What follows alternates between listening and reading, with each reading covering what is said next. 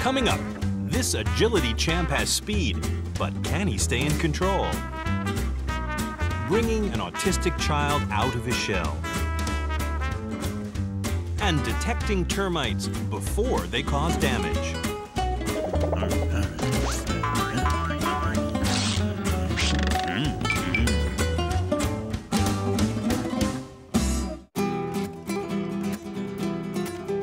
The city of Saragossa in northeast Spain was founded 2,000 years ago. The popular sport of dog agility is relatively new to Spain.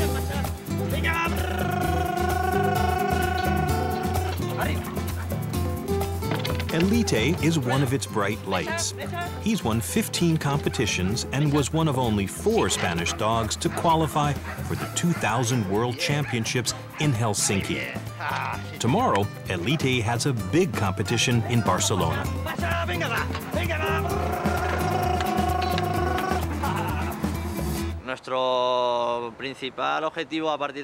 Our main goal right now is to make the Spanish team again. This coming year, the championships will be held in Germany, and I think we have a good chance. But there's a problem. Elite's owner, David Molina, sometimes loses control. Elite speeds ahead on his own and makes mistakes. At last year's championships in Helsinki, it got them disqualified. I didn't do as well as I could have, so that's a bit of a thorn in my side. I'd like to get rid of this thorn because the dog is now at an ideal age. He's 6 years old now and he's in top shape. He has great potential to qualify. In agility competitions, handlers direct their dogs through a challenging obstacle course in a race against the clock. To excel, dogs need the right combination of speed and technique. They also need to understand precisely what their handlers are asking them to do. I normally indicate the tunnel to him by lowering my hand. When it's time to weave through the poles, I signal with my hand up. I always try to reinforce the voice commands with some physical gesture, so it makes it harder for him to make a mistake because he can hear me as well as see me.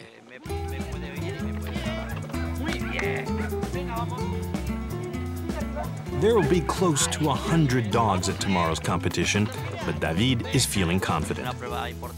It's an important competition, and we've been working hard. I think it should go well. The dog is in good shape. We hope to do well. Elite and his son Leo are both purebred Spanish water dogs. I could have chosen any other good agility breed like the Border Collie, but I saw that Spanish water dogs had the qualities I could work with. Spanish water dogs are very agile, versatile, and they're dogs who love to work. They're also very playful, so they seemed ideal for agility. I also liked the fact it was a Spanish breed.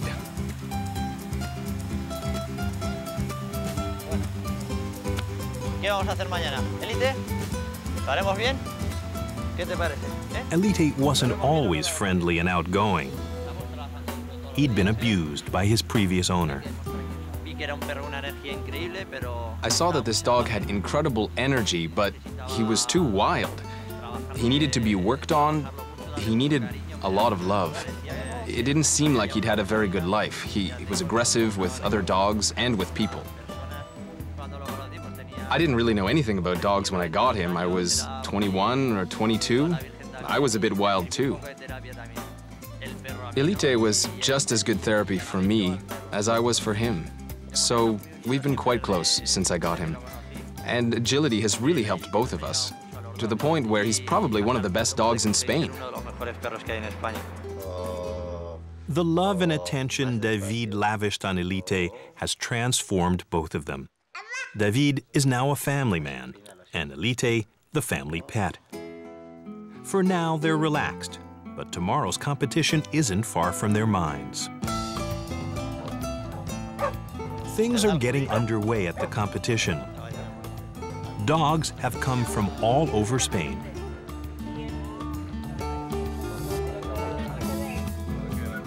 There are 2 rounds. Elite is number 26, so he and David have a 2-hour wait for their turn. David likes to keep his distance from the competition.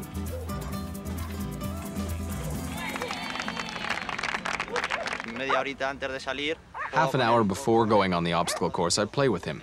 I get him excited, so he knows he has to go out excited. Then I let him rest for 5 minutes before going on the obstacle course. I show him his reward, his ball. I'll give it to him at the end of the obstacle course. He knows he has to earn it, so he'll go all the way.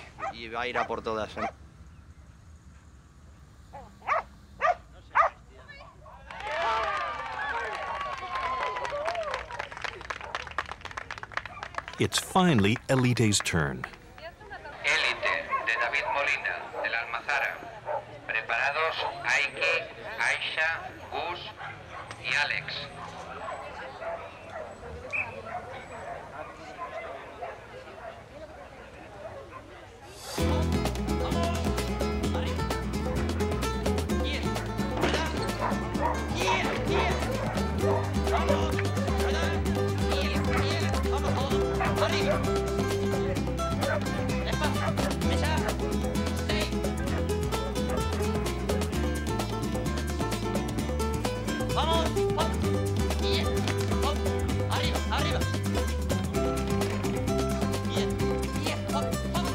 David loses control of Elite, and the dog jumps over the hurdle from the wrong side.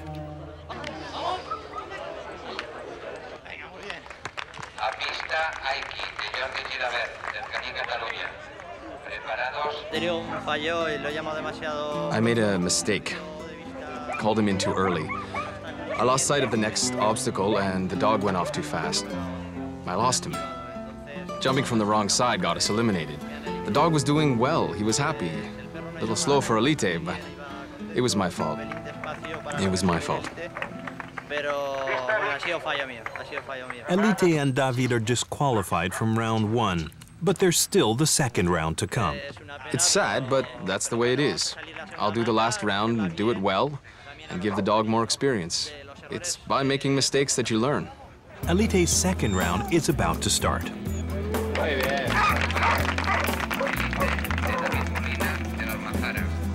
Preparados, Boira, Cora, Aiki y Micra.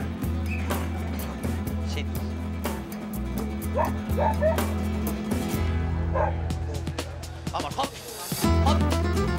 Túnel, túnel. Vamos. Sigue hop, sigue hop. Vamos, hop. Venga, túnel. Muy bien. Venga.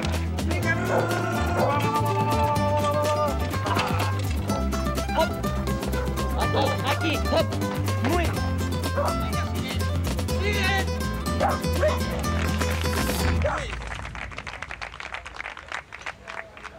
Elite has the fastest time for round 2. Unfortunately, their disqualification earlier means they won't make the podium. ¿Ya lo has visto con Elite?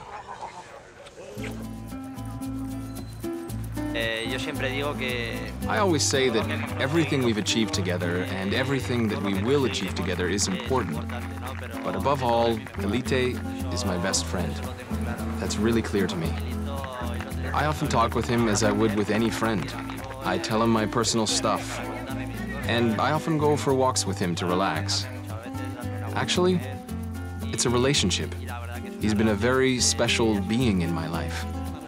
He's been much more than competitions, prizes, and all those other things we do. Much more than all that.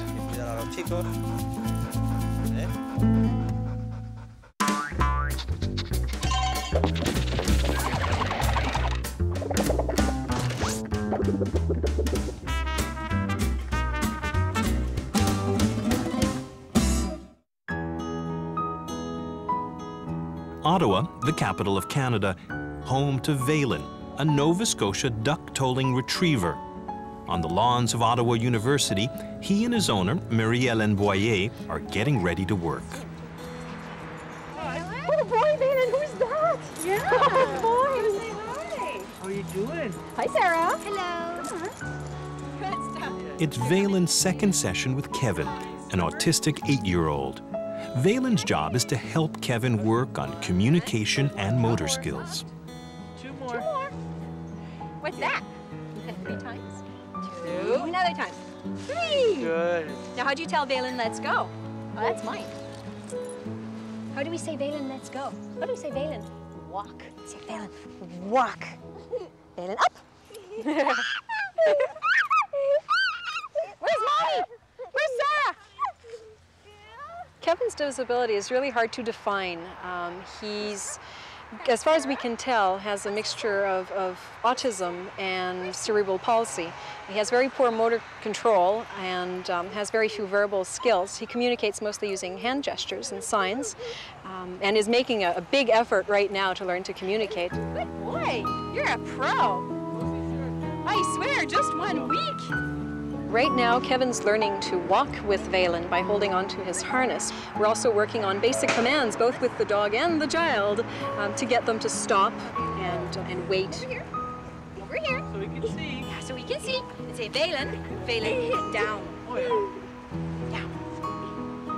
Good for you. Good boy. Oh, softly. And now we gotta pat the dog. Come and pet Valen. Come and pet Valen. You go and help us, please, Sarah. Gotta come pet Valen first. 1.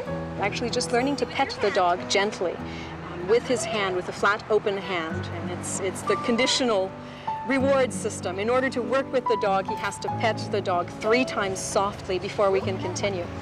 And so that's where we're at right now. And a couple from Sarah? Oh, can you count up to 3? Good stuff, Sarah. We're working with the entire Sharma family right now because it's working with a child like Kevin, you can't take them out of their family context. The family is part of everyday life, and the family needs to learn to work with the dog and with the new skills as well. It's a package deal. So mom and dad are perfect motivators for targets to walk to. We also work with Kevin's older sister, Sarah, who as a sibling has found herself missing out on a bit of the attention because of the amount of time her brother requires. And basically, we're teaching Sarah to be the dog handler in the family. So she now has an extra responsibility that makes her very proud, which is to handle the family dog so that she can enjoy time with her brother. And it makes her part of the entire therapy process.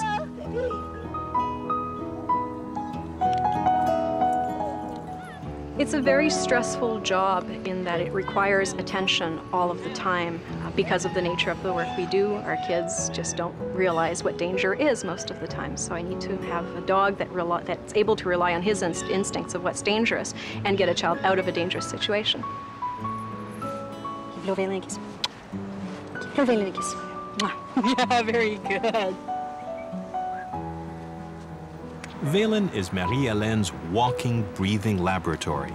She's writing a master's thesis on the bonds that develop between children with disabilities and the dogs that help them. Well, my main area of interest happens to be working with children with disabilities in varying degrees of disabilities and in understanding the bond that builds between a working animal and a child, and the whole process of getting a child out of his or her little world and bringing them out further into ours. Usually the dog acts like a bridge, and it's just the wonderful gap filler for the job. Do they keep the same dog throughout its working life, or do they change the dog when the child's needs change? Well, Valen is in a multi-assignment service dog program, so the dog works with multiple kids. We'll work with children until they're either ready and capable of having a service dog of their own. We also help them train the family pet so that the family dog can become a bit of an assistance as well. Valen works about 20 to 25 hours a week, and that's very intensive work of high energy, high input work.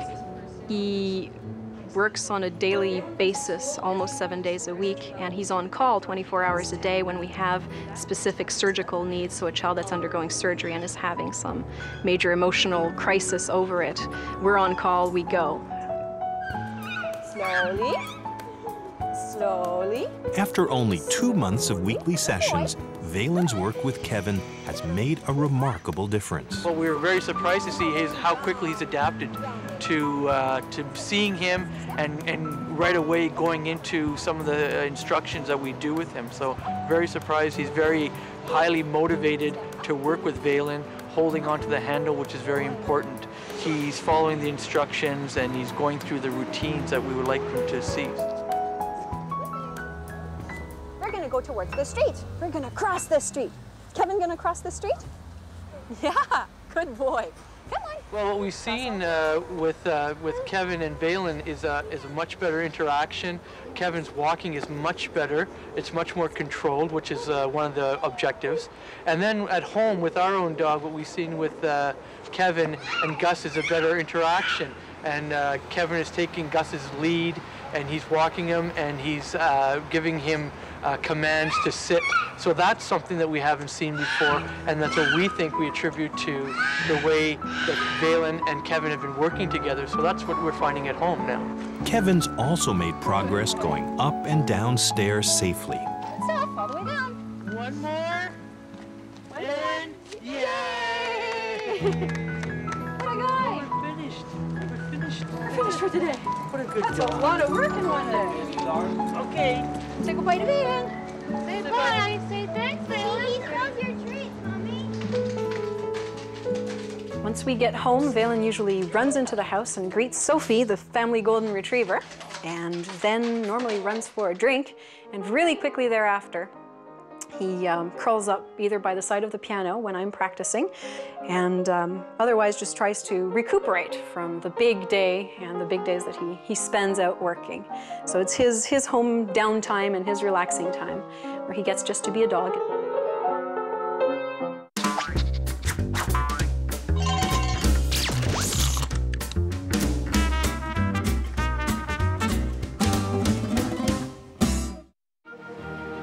Ah, Florida, the Sunshine State.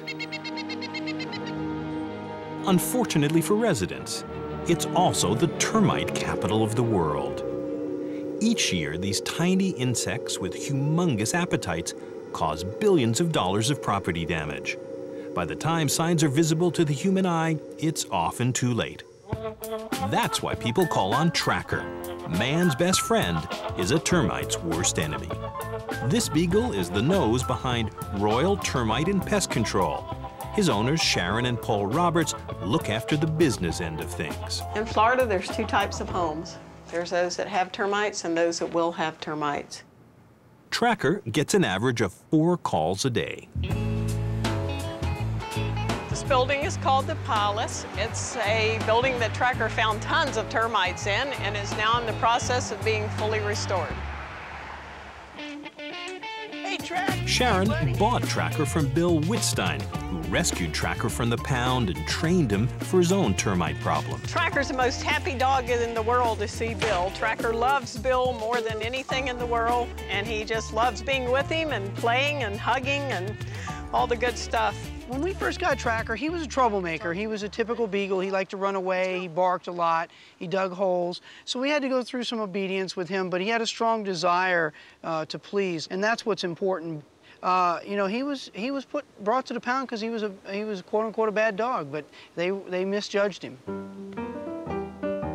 When we look for a dog that is willing to please, what we mean by that is we look for a dog that is willing to do what we ask. If we ask them to sniff a wall or go get a ball or to play frisbee or play catch, they want to please. They have the desire to do what you want them to do. And it's fun for them. Seek, seek, good boy, seek. Good, seek, good boy. What we do is we build walls and simulate by building them out of drywall and wood, and we hide the termites in there. And when we hide them in there, we have about 10 or 15 termites in there, and we're able to simulate by hiding them in the simulated walls. And we know in a home that you're going to have 10 or 20,000 termites in your walls, so it's much easier actually in the real world than training. Good boy. Ready? See? See? Seek, seek, seek. Humans can Good detect boy. scent in a few parts per 100. Tracker can detect scent in a few parts per trillion. That's like a few drops of rain on a football Show field. me, show me, show me, show me. If Tracker can find boy, 5 Tracker. termites in a can, finding thousands chomping away in a fire station will be a cinch. The firefighters have left and set up temporary quarters across town while Tracker searches the station. It'll take him about an hour to cover 2,000 square feet. Seek, seek, seek. Let's work, let's work. Come on. Seek, seek, seek. Good boy. Seek, seek, seek. Tracker and Sharon go around the perimeter of the room to see if Tracker can pick up a termite odor. Once he alerts, Sharon and Paul can investigate the damage further. Good boy, good boy, good boy, Tracker, good boy. After Tracker pinpoints the location of the termites, Paul uses a borescope to determine the extent of the damage in the wall. We do have a borescope where we can draw a 1/4-inch hole into the wall, insert the borescope, and actually film what we see inside the wall. Good boy, seek. Tracker, seek, seek. All right, show me, show me, show me. Good boy, Tracker, good boy, good When boy. Tracker sniffs out termites, he's rewarded with food and plenty of affection. Good boy. Tracker comes along and may alert in an area that we haven't seen damage yet, but yet they're already in the walls or underneath the house, eating wood and destroying the home. Seek, seek, seek. Show me, show me. Good boy, Tracker man. Good boy. Tracker's skill is in early detection. Even if there are termites in the ceiling, he can detect them from the bottom of the wall. Good boy, Tracker man. As a fireman, we're on call 24 hours, and living here in the station, we didn't realize there were so many termites. And seeing Tracker, the dog, come in and go straight to the lockers, find the termites in the wall, it was really amazing. And as you see now, they're tending the station to get rid of the problem. Once Tracker detects termites, the building is fumigated. To hold the gas in, it's tented using large tarps. 3 months from now, Tracker will be back to do a checkup. At home, Tracker has to share Sharon and Paul's affections with Hunter, TJ, and Chewy. Here's a good girl. Chewy, Chewy, Chewy. It's like having triplets. It's just full triplets, except that they're beagles and they run around constantly and they're never still and you're always watching them. You have to make sure they're not gonna tear something up or get a little too rough with each other. So it's kind of like, I think, having triplets.